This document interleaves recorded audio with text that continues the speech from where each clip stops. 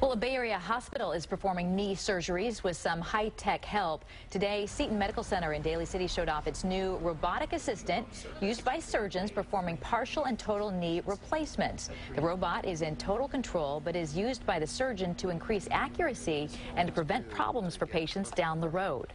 The computer allows the surgeon to see from angles that there's no line of sight for visualization because the computer does all the seeing for you, and it tells you all the depths and angles and degrees that you are working on the knee, so we can match the patient's anatomy much better. Seton Medical Center is the first Bay Area hospital to use the robotic assistant for knee surgeries. It is performing dozens of knee replacements with the robot each month. Coming up.